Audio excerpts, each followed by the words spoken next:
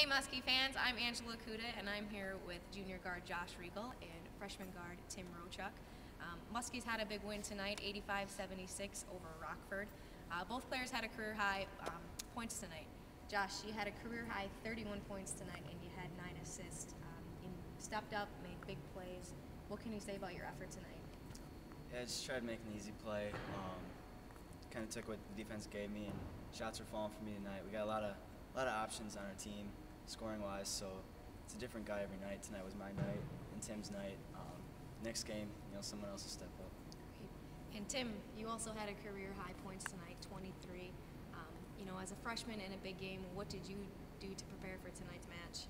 I didn't do anything different than the usual game.